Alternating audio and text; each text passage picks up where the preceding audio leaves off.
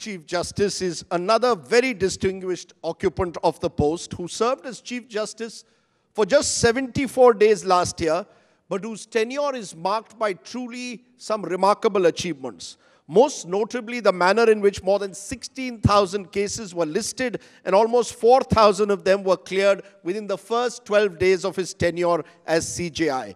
And constitution benches were set up to dispose of key pending cases of constitutional importance. Please welcome Justice UU Lalit. Firstly, Justice Lalit, the manner in which you attempted to clear that judicial pile up in the apex court, was that a mission that you set yourself when you became Chief Justice? You knew you were Chief Justice for less than 3 months, but quite remarkably from day one, you really cracked the whip. It was not a mission, but it was something like a concerted action on part of everyone who was on the bench. The day I took over, same day we had a full court meeting, and I placed before all the judges the statistics that there are about, say, 55 death sentence matters which are pending. And under the regime that the Supreme Court has accepted, a death sentence matter has to come before a bench of 3 judges, which means that one must have sufficient number of 3-judge bench combinations.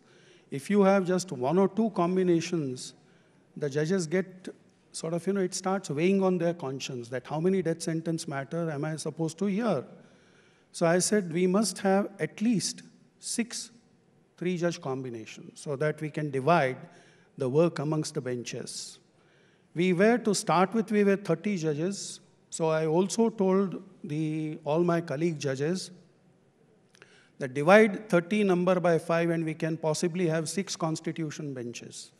All of us will be part of the benches. So what I did was 6 3-judge combinations, which means 18, 6 2-judge combinations, which means 12. Every time, just add A on one side and B on the other, and you have a constitution bench. So this is how we started. Then the second part which I told the judges was that there were referred matters to 3 judges combination which were pending consideration. What happens is, on a question of law, if a matter is referred to a bench of 3 judges, there is a domino effect that there are a number of other matters which are waiting for the decision in that matter. So therefore, if you decide one matter, logically you are actually deciding host of the other matters. So therefore, it is in this situation that we devised a way, and that's how we started. And I must thank every colleague of mine that everyone rose to the occasion and we started disposing of matters. But it's had a huge effect. I can tell you that a lot of lawyers have truly appreciated it. Those who cover the courts have appreciated what you did. But I'll give you an example. Number of cases that were pending for a long time. The Siddiq Kapan case. A journalist is arrested under UAPA in 2020 October. The bench headed by you grants him bail in August 2022. And this comes at a time when a number of lower courts in this country are reversing the basic principle of law, bail not jail. They're instead saying, not granting bail. You can go to Shah Rukh Khan's son's case in a lower court or a number of other less high-profile cases. Is that a worry for you that, as someone who's an expert on criminal law, that a number of judges, especially in the lower courts, are not granting bail in cases where bail should have been given in the normal courts? See, it depends upon the perspective of an individual. Some of the trial court judges, perhaps, they think that the case is not made out for grant of bail. Add to it one more dimension. Many of these statutory provisions make it difficult to grant bail. So therefore, there is an embargo under the statutory provision. Say, for instance, NDPS law, the bail cannot be granted so easily. So therefore, a satisfaction first has to be entertained, has to be recorded by the judge that very well, in my view, the man is not guilty of the offense with which he is charged. And then only the process of bail consideration then happens. So most of these occasions where the trial court or the judges in the first court do not grant bail may be because, number one, that the matter is still sort of, pending investigation. So therefore, On most of the occasions, the investigating machinery comes up before the court and says that we are still in the process of investigating. So therefore, the court has to make up mind whether on the basis of material case is made out or not, or should I wait for some more material? It may be that way. But do you think there needs to be a review of the process, that the Supreme Court needs to send out, perhaps the Chief Justice Office needs to send out perhaps a clearer message? Look at the way PMLA, sir, the Prevention of Money Laundering Act, has now, and it's based now on a Supreme Court judgment, virtually giving police powers of a kind to the Enforcement Directorate that are draconian. Because it essentially means you are guilty and you will have to prove innocence. Enforcement Directorate can come into my house under PMLA, arrest me, and I will struggle to get bail for months on end, even if I may be innocent. You are right, it may happen in an individual case, but if you see the judgment of the Supreme Court, which was rendered by a bench of 3 judges, of course the review is pending on that issue. But this very point was urged before the court, and the court did not consider it appropriate to rule on that, to say, and actually said that PMLA definitely hinges on one part, which is that the bail provisions, as I mentioned in the earlier just about 5 minutes back, some of these statutory provisions make it difficult to grant bail, and PMLA is one of them. Should they be reviewed? Then the validity of the legislation has to be challenged, number one. Number two, it is a parliamentary legislation. So therefore, it is our legislators who have come out with this particular law. Unless and until that legislation is validly challenged before the court is bound to proceed on the basis of that. Justice Lalit, let me come to where, in a way, the thread that I began with Justice Bobde. How independent are our courts? Has the apex court in this country turned into what scholars like Gautam Bhatia have suggested, an executive court, mindful of being in line with whatever the political executive really wants? Basically, for all the obiter dicta that often we hear from judges, all the fire and brimstone against the government, when it comes to the judgments, they fall in line with what the political executive wants. This is what legal scholars suggest is the making of an executive court. I do not subscribe to that view at all. According to me, all the courts are quite independent, and you will actually see it in the process. Say, for instance, 2 matters which came before me. One was Siddiq Kappan, the other was Tista Setalwad. Both of them were released on bail. Another matter which came before me, Vinod Dua, he was also granted solace relief in the matter. Third one, again somebody from Varavara Rao, again we granted him relief. It's not as if, please, and what happens is we jump in immediately to make a generalized statement. It is not so. The courts are completely independent, and this kind of theory which Justice Bobde actually referred to, that it is very, very difficult for the judges and very easy for somebody from outside to criticize that, correct? As media persons, we can... Of course, yes, you are entitled to. It's our job to, in a way, question. You say criticize, but the sealed envelope, important cases, the judges say, please give it to us in a sealed envelope. We don't know what's in the sealed envelope. That results in a lack of transparency. I'll tell you, this all started in that Vineet Narayan case, That's which right. was Jain Diary case, correct? At that juncture, the Supreme Court was interfering or was considering the matter, and at that juncture, the investigation was still on. It was not clear whether the material which the investigator had collected, was it worthy, was it sufficient? But at the same time, the court just wanted to consider that the issue was considered or looked into by the investigators. So therefore, sealed envelope was entertained. The court did not pass any order. All that it said is that if, according to you, Mr. Investigator, there is a case made out, proceed further. That's it. It's interesting you mentioned just now, a little while ago, the Tista Setalwad case. Because I recall, sir, and let me be honest today, when you became Chief Justice, there was media comment again that Justice Lalit, I think when you became a judge actually, that you had been Amit Shah's counsel in the Sohrabuddin case, and that will Justice Lalit therefore be truly independent? You showed through your judgments that you are independent, and kudos to you for that. But there was this sense that did that ever weigh on your mind, that will the media commentary that plays out that here is the Home Minister's former counsel in the Sohrabuddin case, now the Chief Justice. Were you under extra pressure at any stage? Not at all. See, as a lawyer, I represented something like 18 chief ministers in various matters, including S.M. Krishna, who was from Congress, Sukhram, who was from Congress, some of the 3 chief ministers from Maharashtra who were from Congress, Yediyurappa, who was BJP, then Jayalalitha, who was again in the opposition. So I have represented a number of them. I have not met any one of them. So therefore, it was only pure and simple professional assignment. To me, it was like appearing in any matter, whether it was ABC, XYZ, or that politician. Makes no difference. That's wonderful to hear, sir, because I think it's important to recognize perhaps that sometimes the media criticism, as you said, is based around speculation. But let's come for a moment to judicial pressure. During your term, the one case where you found yourself in a bit of a spot, you listed a case on a Saturday on an appeal filed by the Maharashtra government challenging the acquittal of a DU professor, G.N. Sai Baba, accused of Maoist links. Many saw this as unusual, especially as Justice Chandrachud on the Friday had orally expressed a view against any urgent listing. Next morning, listing takes place, a bench sits, and the acquittal is suspended. And many believe that this was done under pressure. I've already responded to this line of question in one of the interviews, and that was by, perhaps I think, Srinivasan Jain. That's right, after Correct? you Yes, demitted that's office. Right. I'll tell you, in case now that you have repeated the question, then I must answer it completely.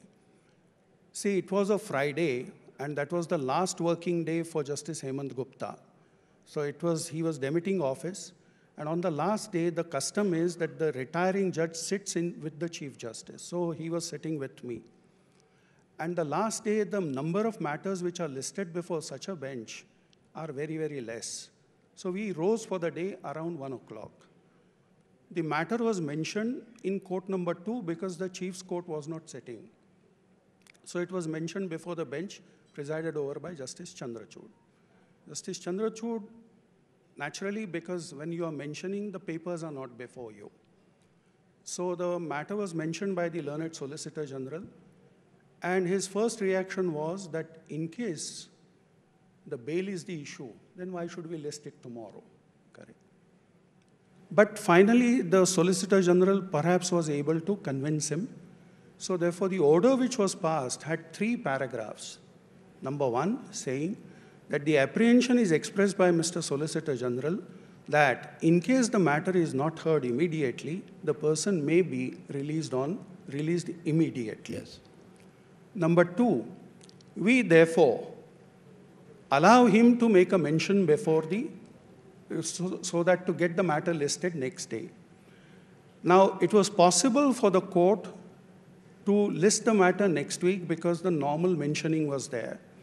But the court was definitely convinced that if we list the matter sometime next week, that is Monday, Tuesday, or Wednesday, perhaps the urgency which has been canvassed will completely get nullified. And therefore, the chance had to be given that in case the matter can be listed on Saturday.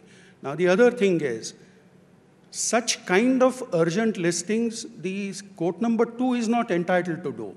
Going by the master of roster, it is only the chief who can do it.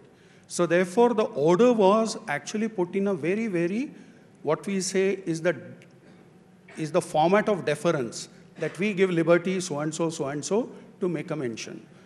But the intent of the order is that definitely you consider the matter. So therefore, at about, say, 4 o'clock when the matter was brought before me, the order, the paper book again was not before me. Secondly, the man who brings before me the order was not aware as to what oral observations were made by the court while the mentioning was on. So I was to go to the hall where the final felicitation of Justice Gupta was to be undertaken. So as we enter, the first person that I wish to contact is Justice Chandrachud himself. I approach him and say that now that you have actually come out with this order, will you be part of the special bench to be constituted tomorrow? He had certain reservations because he had given some kind of commitments to somebody. So therefore he said it won't be possible. The major part of the day I have given some commitments. So therefore I turned to the next, because it was right there, all the judges were there. So 3 judges, Justice Rastogi, Justice Gawai, and Justice Suryakant, I approached them. They again say that we have some other commitments. The 4th judge that I approached is Justice Ravindra Bhatt. He said, sir, I have actually called the steno to complete a judgment, so therefore I have some commitment on that front. But in case you don't get anybody, I'm willing. So as a default option. So the next person that I contact is Justice Bela Trivedi. She says yes. Then the man next who I bump into is Justice M.R. Shah. I again put the same question to him. He said yes. So this is how the bench got constituted. Okay, I'm glad now, you gave... No, just listen to that. None of those persons, neither M.R. Shah, nor Bela Trivedi, nor me, are aware of the intricacies of the matter. The intricacies of the matter are actually before the bench, which had heard the mentioning. None of us were even aware of that. We simply listed the matter next day. Why? In deference to what the order had said. Okay, it's interesting that you've given that backstory to clear the air. Again, it's part, as I said, therefore, the media will have their own commentary, which carries on, and I will come to the media pressures on a judge. But very quickly, sir, collegium system. Do you approve of what the law minister has been saying publicly, calling for a review of the system? Do you believe that the executive deserves a greater say, or some would even say a return to the NJSC, the National Judicial Appointments Committee? Do we need a return to that? See, as judges, we take oath that we will abide by the Constitution as by law established. Wasn't it the judgment of the 5 judges which said that NJSC is not the correct law? So are we supposed to observe and go by the Constitution as by law established, or have a different modality? We had to observe purely by the collegium system. See, in a polity, if you have another system, if you have another regime in contemplation, let that regime be put in place in a manner known to law. The moment it is put in place, the judges will be bound to observe that. As of now, if you ask me my personal view, then according to me, the collegium system is the ideal system. Is the ideal system? Absolutely. You don't believe it leads to aberrations, it leads to sort of lack of, there is an opacity to it, there is a sense that the judiciary becomes a bit of a cabal that decides on its own who will be the fellow judges? See, I'll tell you, now, this collegium which was headed by Justice Ramana, where I was judge number 2 in the court, we had Justice Khanvilkar as number 3, and 3 of us, we made recommendations which were accepted by the government, and about 255 persons were appointed. At the same time, we did not accept the matters which were coming through the collegium of the High Court. And about 70 or 80 names we rejected. 40-odd names are still under consideration by the government. So therefore, look at the kind of, the statistics themselves show that we at the apex level, we don't accept everything which comes through the collegium of the High Court. Now, how is the matter actually coming through the collegium? See, you require judges at every level. The whole system is geared to have the best possible talent. Now, under the Constitution, the lower judiciary or the district judiciary is completely under the control of the High Court. Appointments, posting, promotion, transfers, everything is done by the High Court. The executive has no say. It is through these courts that 1/3 of the strength of the High Court is actually forming. So you have those persons whose entire profile is seen by the High Court at every juncture, not just 1 or 2 persons, but repeatedly as an institution. Similarly, the advocates who practice before the High Court, the judges who form the body, they see their performance every day.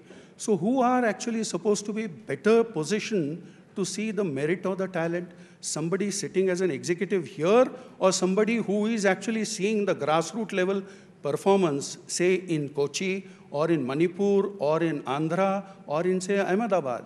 Now, it is the High Court alone. So let me quote again Dushyant Dave, a senior Supreme Court advocate. We have a large number of judges who are highly questionable.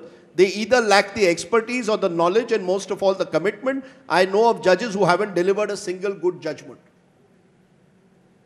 I don't know about Mr. Dushyant Dave's sort of, this particular statement and why he made that statement. But it is for him to justify that. I can't actually have a counter justification, correct? According to me, see, that is exactly why. When a man is made judge of the High Court, you see the performance. When we select a man, Justice Bobde, anybody who has been part of the collegium, we see the judgments, we see the kind of performance which he has over a period of time has actually come out with. It is after that that 5 judges of the Supreme Court then consider whether a man is worthy or not. At the same time, they are also guided by the advice given by what we call the consultee judges. So in the process, there are not just 5 who are collegium judges, but there are other consultee judges as well. At the same time, the version coming from the executive, as Justice Bobde said, that perhaps it may have something to say about the profile of the man.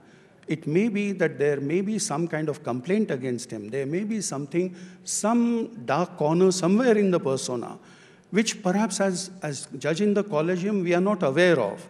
So therefore, that part of the consultation through IB reports, through everything, is also placed before the court. It is after that that the process, that the decision is taken. Okay, because there are interesting cases like that of Justice of Senior Advocate Saurabh Kirpal, which has been held up, and its result is his sexual orientation the reason for it. All of this is speculated. See, again, now just consider this. The collegium did not falter on Saurabh Kirpal's case. Collegium did make a recommendation. Collegium did reiterate. So how do you say collegium system is bad? It is the fault lies somewhere else, if at all. Okay. I want to ask you this in conclusion. You quite wonderfully, after you've retired, have gracefully gone to teach O.P. Jindal University, Mumbai, IIT. You're teaching constitutional law. Honest answer. Should former CJIs or judges after retirement take any government sinecure without a cooling off period? We've just had a Supreme Court fellow colleague of yours becoming a governor of a state. We've had a Supreme Court Chief Justice becoming a nominated member of the Rajya Sabha. Do you believe this is a healthy practice? It all depends upon the individual. See, some individuals may find nothing objectionable. A person like me would rather say that, very well, let me try something else in another quarter. Correct. I have been a lawyer. I have been a judge. Let me be a professor now. Yes. I think those cheers really say it all, that there is a problem if you don't have a cooling off period. So very quickly, your most difficult case. Not in terms of any quality or any kind of problem which it posed, but sheer bulk of the matter, that was 2G. The kind of paperwork which ran into lakhs and lakhs of pages, to be controlling that, to be sort of in the midst of everything, where there were at least, by the time we finished, more than 150 witnesses were examined, so much of documentation. So sheer bulk, that was the only thing. What's the most satisfying thing about being a judge? You were a very successful lawyer. What was most satisfying of being a judge? You must have taken a huge cut in salary to become a judge. All that is something completely a personal decision, correct? Yes. See, I always felt that I have been part of this institution. Before I took that plunge, I had put in about 32 years in the practice as a lawyer. I have earned some name, some fame, some money, some stature. It is only through that profession, which is the law profession. So there is some way to give back to the society, and that is where I accepted judgeship. Another feature or another form in which I wish to give it back to the society is teach the law students. That's it. Three words to describe the state of the Supreme Court today. Fantastic court, yet tremendous area for improvement. Okay, I think you've left enough. You've given us a teaser, perhaps, yes, for another interview where we'll discuss perhaps those areas of improvement. But Justice Lalit, it's been a pleasure having you here today. The pleasure has been mine. And speaking so openly and freely, I think moment people demit office, some of that burden goes away and you can speak even more freely. And I'm sure that's as true of you as many others. Thank you so much. Thank you, Justice. Thank you. Lalit.